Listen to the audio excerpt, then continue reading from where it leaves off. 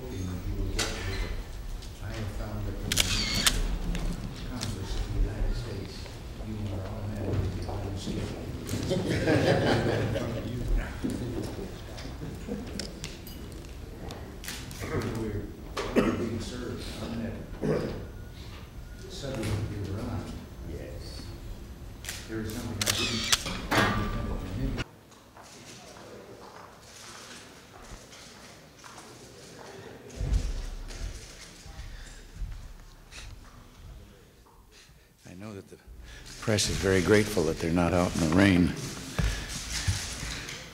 It's been a great pleasure to have had the opportunity today to meet with Prime Minister Robert Mugabe of the Republic of Zimbabwe. As the first Prime Minister of Africa's newest independent state, his wise leadership has been a crucial factor in healing the wounds of civil war and developing a new nation with new opportunities. Our discussions today have covered a wide range of topics, including our bilateral relationship and regional issues. We've spoken very frankly and in an atmosphere of mutual respect. We didn't always agree, but have all gained much from hearing your views, Mr. Prime Minister. I believe that our two countries will continue to cooperate on those areas where common concerns are shared, and that we will come closer to an understanding on those issues where our views diverge. The United States and Zimbabwe have much in common. We both came to independence through a revolutionary process. We are both multiracial societies, and our constitutions offer protection to all our citizens, black and white, ensuring their political freedoms as well as their individual rights. I'm glad to say that since Zimbabwe's independence, relations between Zimbabwe and the United States have been very good, and strengthened by this exchange of views will become even better. We look to Zimbabwe for leadership in Southern Africa. Blessed with natural resources, a hard-working, multiracial population, and a spirit of national reconciliation, Zimbabwe can provide a firm foundation of economic viability and political stability, and serve as an inspiration in its part of the world. Mr. Prime Minister, our talks today have confirmed that we also share a desire for peace and stability in Southern Africa.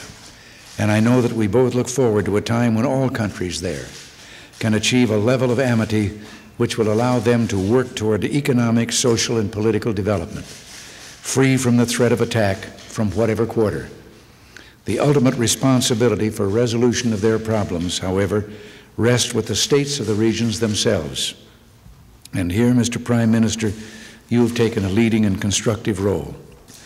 I know that you'll be meeting with a number of leaders in all walks of American life during your stay here in Washington and elsewhere in our land. I'm sure they will benefit, as I have, from your thoughtful views on our bilateral relationship as well as on regional and global issues. I'm delighted that you accepted our invitation to visit Washington, and I look forward to meeting you again. Thank you.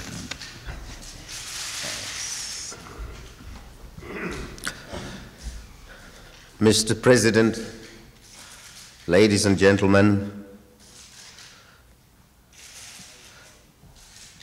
may I, on behalf of my delegation, on behalf of the government and people of Zimbabwe, express to you on this historic occasion of our visit, the first such by the head of government of the Republic of Zimbabwe, express to you our heartfelt thanks and appreciation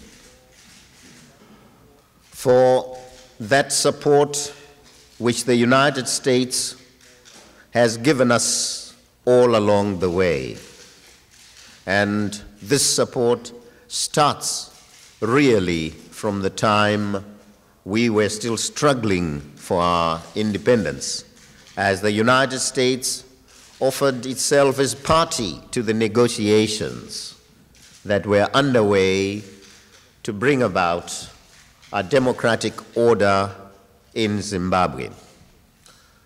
We got pledges from your government, from your predecessors, that upon attainment of our independence, the United States would not be found wanting in extending to Zimbabwe that amount of aid the United States was capable of extending to it to enable the young state to attend to those problems created by the war, which the young country felt necessary, would feel necessary to attend to. And so here we are, a young state that yesterday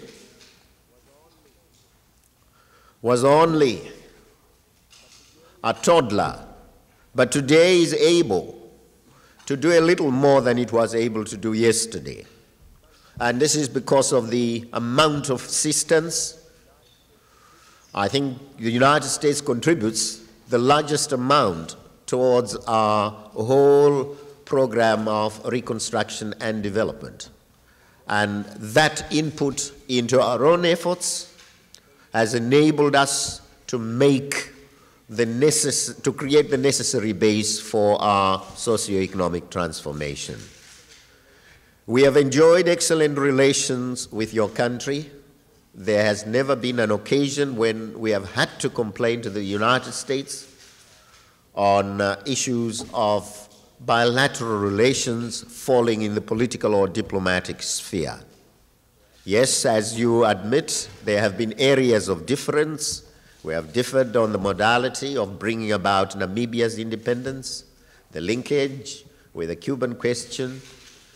But generally, we have looked at issues through the same glasses, one might say. And our posture regarding international situations of conflict has been identical. We all are opposed, we both are opposed to interference in the domestic affairs of a country by another. And I'm sure this identity of viewpoint makes for the greater friendship and solidarity that we find between our two countries and our two people. We have enjoyed every minute of our stay in your country. We continue our talks with leaders of your society. But I'm very happy that the discussions we've just had have dwelt on those issues which are of mutual interest to our two sides. As you have said, we have discussed bilateral relations, the question of economic aid to Zimbabwe, the question of our regional relations, and the fact that South Africa continues to destabilize our region. We have discussed Namibia, we have discussed the apartheid system in South Africa, and there is a greater measure of agreement. There might be some difference here and there in respect of the method of bringing about change, positive change to the area. We are very happy indeed that this visit has taken place, and may I thank you and Vice President Bush, who visited us not long ago, for extending this invitation to me and enabling me, therefore, to come to this wonderful country with a wonderful people and a wonderful tradition, and express to them the gratitude of the people of Zimbabwe. We are a young country. We may make mistakes as we move forward, but we are prepared that where we err, we shall correct ourselves and get back to course. We don't intend to vitiate at all those principles which underline the constitutional order that we have created. We are determined that a non-racial society shall exist in Zimbabwe, and that racism, tribalism, regionalism, and whatever other isms, these are things of the past. What we would uphold as fundamental is that principle which binds us together and makes us one, regardless of our race, color, or creed. And these are matters on which the United States has long made a decision, matters of principle, which make for greater democracy and greater freedom in society. We are prepared that this shall also be our tradition. May I thank you for the kindness and hospitality which has been showered on me and my delegation since our arrival. We have come as friends. We go back as greater and closer friends still. Thank you.